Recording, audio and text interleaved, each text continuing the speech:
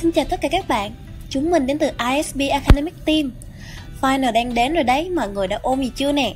Hôm nay, trong chuyên mục Online Tutoring Session, chúng mình sẽ giúp các bạn ôn lại cách giải một số bài tập cơ bản của môn Principles of Accounting nha. Để chuẩn bị cho section này, các bạn chỉ cần một cây bút, một tờ giấy và một cái máy tính thôi nè. Vậy các bạn đã sẵn sàng chưa? Chúng mình cùng bắt đầu với chapter 3, Adjusting the Accounts. Đề bài P32A, sách giáo khoa trang 139. Vì thời lượng có hạn nên chúng mình chỉ đi vào những phần trọng điểm thôi các bạn nhé. Chapter 3 này, tụi mình sẽ review lại cách journalize adjusting entries và cách chuẩn bị adjusted trial balance. Vậy nên, bài này tụi mình sẽ hướng dẫn các bạn giải câu A, journalize the adjusting entries on May 31st và câu C, prepared an adjusted trial balance on May 31st. Trước tiên, mình sẽ đọc dữ liệu từ Other Data. Prepaid insurance is a one-year policy starting May 1st, 2017. Nhắc đến prepaid insurance thì mình nhớ ngay đến insurance expense cho debit và prepaid insurance cho credit. Bây giờ, chúng ta cần tìm con số cụ thể cho lượng trả trước ngày 31 tháng 5, 2017. Chúng ta nhìn vào lượng prepaid insurance ở trial balance thì thấy prepaid insurance bằng 2.400. Lưu ý, đây là lượng bảo hiểm trả trước trong một năm, one year policy. Nhưng adjusting chỉ yêu cầu từ ngày 1 tháng 5 đến ngày 31 tháng 5, nên chúng ta chỉ tính cho một tháng thôi nhé. Chính vì vậy, lượng insurance expense for prepaid insurance sẽ bằng 2.400 chia cho 12 bằng 200. Vậy chúng ta có insurance expense debit 200 và prepaid insurance credit 200. Câu số 2. Account of supplies show $750 of unused supplies on May 31st. Keyword ở đây là supplies. Có 750 đô là chưa sử dụng tính đến ngày 31 tháng 5. Vậy trong suốt tháng 5, lượng sử dụng là bao nhiêu? Ta sẽ lấy supplies ở trial balance là 2.080 trừ đi 750 đô vẫn chưa sử dụng. Kết quả là 1.330. Vậy, supplies expense debit 1.330 và supplies credit 1.330. Câu số 3. Annual depreciation is $3,000 on the buildings and $1,500 on equipment. Từ khóa ở câu 3 là depreciation. Phí depreciation cho buildings là 3.000 và cho equipment là 1.500. Ta có thể lấy tổng 3.000 cộng với 1.500 ra 4.500. Từ đó, ta có depreciation expense debit 4.500 và accumulated depreciation equipment and buildings credit 4.500. Các bạn cũng có thể tách ra equipment riêng và buildings riêng cũng được nhé. Câu số 4. The mortgage interest rate is 12%. The mortgage was taken out on May 1st. Từ khóa ở đây chính là interest và chúng ta có interest expense cho debit và interest payable cho credit. Bây giờ, chúng ta hãy tính lượng interest hàng tháng. Ta thấy lượng mortgage payable ở trial balance là 40.000. Áp dụng công thức tính interest, ta có face value of note là 40.000 nhân cho annual interest rate là 12% và nhân cho time in terms of one year là 1/12, ra được kết quả là 400. Vậy, ta có interest expense debit 400 và interest payable credit 400. Câu số 5. 2/3 of the unearned rent revenue has been earned. Tiếp tục là từ khóa unearned rent revenue. Cho ta biết unearned rent revenue được debit và rent revenue sẽ là credit. Bây giờ, ta có 2/3 đã được thu vào. Vậy, còn 1 trừ 2/3 bằng 1/3 doanh thu chưa được nhận.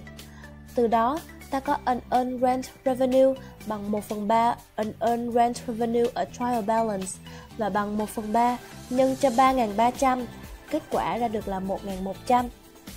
Từ đó ta có được unearned rent revenue debit 1.100 và rent revenue credit 1.100. Câu số 6. Salaries of $750 are accrued and unpaid at May 31st. Từ khóa là salaries và accrued.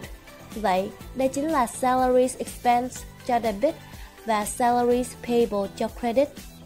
Từ đó ta sẽ có được salaries expense debit 750 và salaries payable credit 750. Tiếp theo chúng ta sẽ đến với câu C nha. Câu C. Prepare an adjusted trial balance on May 31st. Các bạn nhớ ghi tên công ty, adjusted trial balance và thời gian cụ thể như vậy để tránh bị trừ điểm lỗi trình bày nha. Cách làm adjusted trial balance thì rất là dễ luôn. Các bạn chỉ cần lấy trial balance và thay đổi một số chỗ. Các bạn nhớ sắp xếp các account ra theo thứ tự assets, liabilities, rồi cuối cùng là equity nha.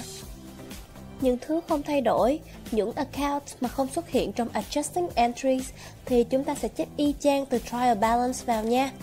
Ví dụ như là cash sẽ không thay đổi nè. Rồi tiếp theo là đến supplies. Đây là account xuất hiện trong adjusting entries của chúng ta. Supplies ở trial balance là debit 2080. Sau khi credit 1330 ở adjusting entries thì chúng ta sẽ còn 2080 trừ 1330 bằng 750 cho debit supplies cuối cùng. Tiếp đến là prepaid insurance ở trial balance là debit 2400. Sau khi credit 200 ở adjusting entries thì chúng ta còn 2400 trừ 200 ra được 2200 cho debit ở prepaid insurance. Tiếp đến là land, buildings, equipments là những thứ không thay đổi, chúng ta sẽ chép lại nha. Tiếp theo là accumulated depreciation, equipment and buildings thì cứ lấy adjusting entries là có credit 4500. Accounts payable thì chúng ta sẽ ghi lại nè. Rồi tiếp đến là interest payable theo adjusting entries thì credit 400 và salaries payable sẽ credit 750. Unearned rent revenue ở trial balance là credit 3.300. Sau khi debit 1.100 ở adjusting entries thì chúng ta sẽ còn trừ 3.300 cộng 1.100 ra là trừ 2.200 cho credit unearned rent revenue ở adjusted trial balance. Tiếp theo chúng ta sẽ đến với mortgage payable và owner's capital. Chúng ta sẽ ghi lại phần này nha. Tiếp theo là rent revenue. Rent revenue ở trial balance là credit 10.300.